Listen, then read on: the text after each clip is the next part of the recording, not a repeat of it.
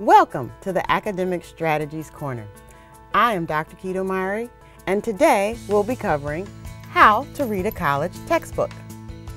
Reading is a part of daily life.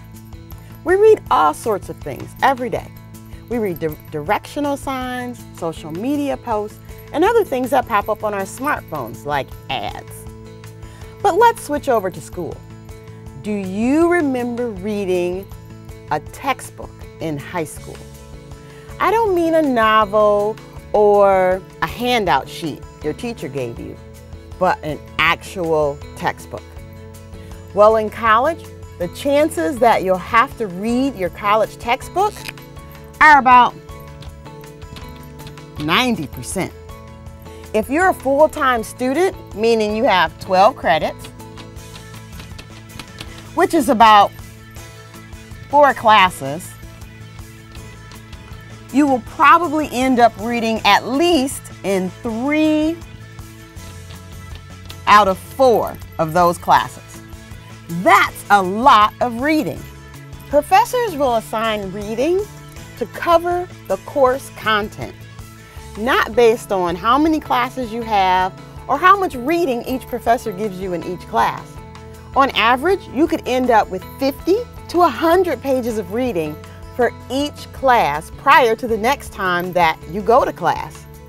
Some professors, they'll lecture in the classroom, but they'll still expect you to do your textbook reading. While other professors, they will integrate the reading from the textbook into their lecture, you still need to read the book. So let's talk about college textbook reading. The first thing you need to remember is that reading your college textbook kind of depends on the subject. Now, yes, I know that complicates things because you probably have 3 or 4 different subjects for each class, but how you read for that particular subject has some nuances to it. But today we're going to talk about some general strategies that should make your college textbook reading a little bit easier. The method we're going to talk about today is called SQR3. The S stands for survey. The Q stands for questioning.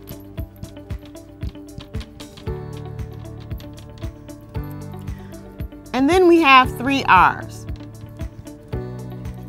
They stand for read,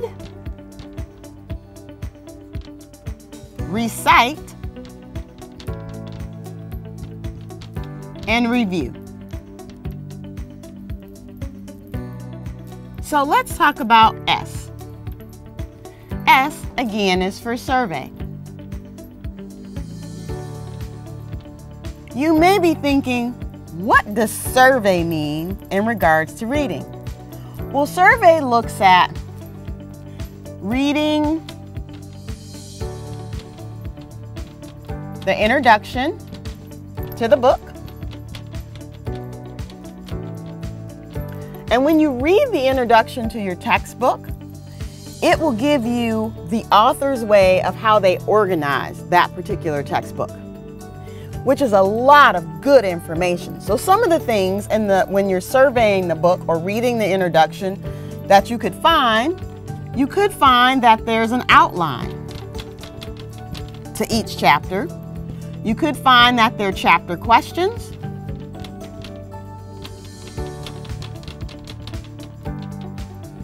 A chapter summary.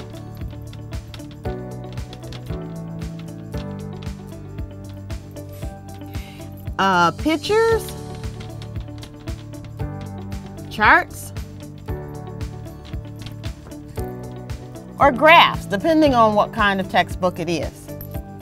So again, when you're surveying your textbook, usually it involves reading the introduction to the book, which the author, again, is outlining some of the major components of the chapters in the book. So again, they might say that there's an outline to each chapter, there are chapter questions, a chapter summary, pictures, charts, or graphs. One of the most important things to do after you survey the textbook, if there is a chapter summary, you want to flip to that chapter summary. Sometimes it can be found at the beginning of a chapter, and sometimes it's found at the end of the chapter. Either way, it's really important that you read the chapter summary. The chapter summary will give you context for what the author is going to talk about in the chapter. It also will kind of spur your prior knowledge. So your prior knowledge is, well, what do you already know about what the author is going to talk about in the chapter? The chapter summary will also begin your brain to thinking about questions. Okay, so I remember certain things from this particular topic, and this is what the author is telling me that they're going to cover, but what questions do you have? It also may highlight for you some of the important topics that you will need to take notes on in the chapter. So let's talk about Q. Q again stands for questions. Now, I just mentioned when you're surveying the chapter that the author may provide questions, usually at the end of the chapter, in your textbook. Well, I don't know if you remember this or recall this, but in high school, do you remember the teacher giving you questions and then you actually read to answer the questions? Bingo. This is the same thing. So if there are questions in the back of your chapter, you want to go to those questions prior to reading the chapter. So far we've said if there's a summary of the chapter, read the summary first. That's a part of surveying. And then in your surveying, if you find chapter questions, you want to read those chapter questions first. Now, why would you do that? Because it's going to make your reading easier. Because just like you did in high school, you're going to be looking at those questions and reading for the answers to those questions. The author is helping to pick out the important information in the chapter. So let's write that down. Find the questions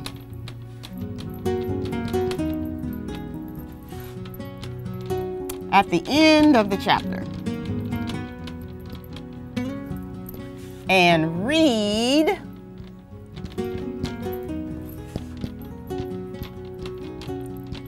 to answer the questions.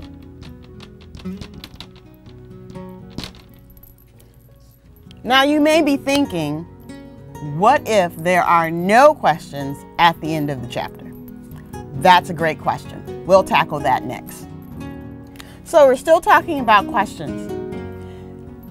So I pose the question, what if there are no questions at the end of a chapter? What do you do? Well, remember in surveying, we were looking for different things. One of the other things that I think I forgot to mention when you're surveying the chapter that you can look for, you can look at the chapter headings. So there are going to be major chapter headings and subheadings.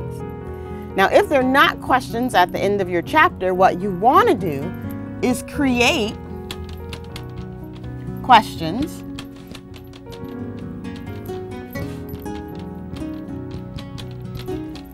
from the chapter headings.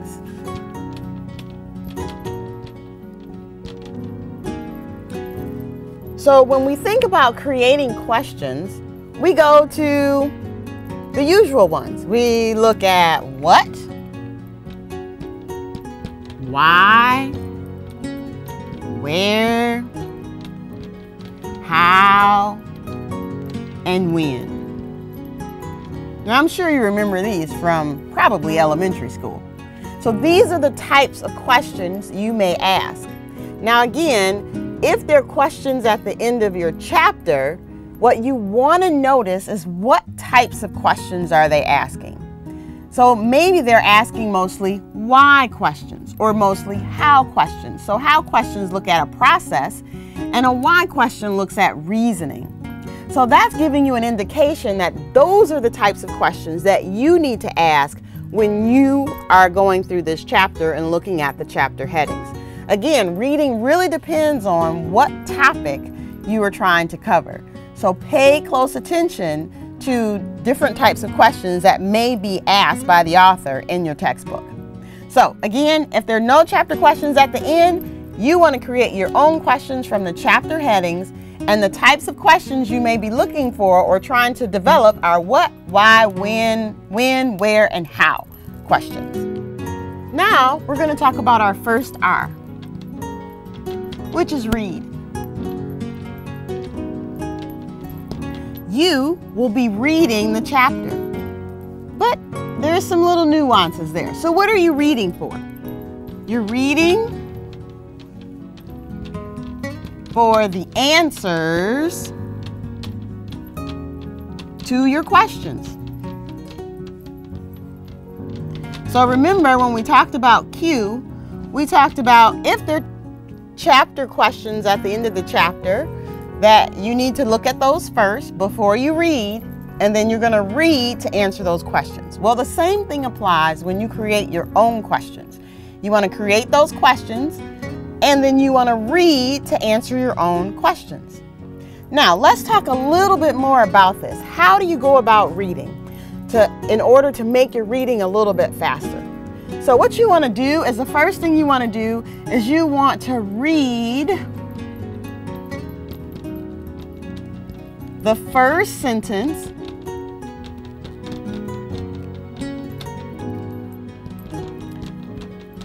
in each paragraph. I'm just going to abbreviate that. Usually after the first sentence, the author will write a fact or give you some important information about that topic. Then you want to read the last sentence of the paragraph. Now, if we think back to high school, in English class, you probably remember that the first sentence in a paragraph is your topic sentence. And so the topic sentence is, of course, telling you what the paragraph is about. Then you follow that topic sentence up with important information, facts about that topic, possibly even examples. Then your last sentence of the paragraph is going to talk about, kind of give you a summary of what the paragraph was about and introduce the next topic or the next point that your author is going to make in the following paragraph. So if you're reading like this, it may cut down on some of the reading that you have to do in the chapter, but it also should allow you to look for those answers to your own questions. Our second R is recite. So let's quickly review. We made questions or answered the questions in the back of the book. We read for our answers. Now recite. Recite in regards to reading means that you are going to go over your questions and answers. Now, how many times in high school do you remember your teacher giving you a sheet to complete? Maybe you read for the answers that were on the question and then you turned in the sheet. Well, in college, you actually need to go over that information. So almost the same process, except the process doesn't end when you finish answering the questions. What you then need to do is recite or go over those questions and answers. Now, it depends on what kind of learning style you have. You might be a visual learner. So maybe you want to look over your questions and answers and organize them in terms of the types of questions that you were asking for a particular topic within the chapter. Or if you are a person that's hands-on, you may want to put your questions and answers on flashcards so that you're actually doing something when you're reciting. If you're a verbal person, have a verbal learning style, you may want to recite your information by actually saying your question out loud and then saying the answer out loud. The last R that we're going to talk about in the SQR3 method of reading is review. So, in our last hour, we talked about reciting. And that's right after you get done reading for the answers to those questions. Review could come in a little bit later. Now, in college, you don't want to wait till the day before the test to actually start reviewing your information or studying for the test. You want to do it a little bit at a time. So the review part of the SQR3 method is looking at your information possibly every day or every other day to review the questions and answers that you came up with.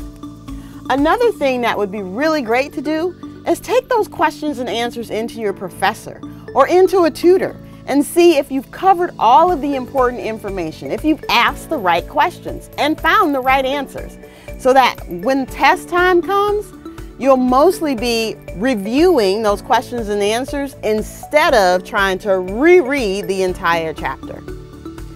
Well, that's all I have for you today.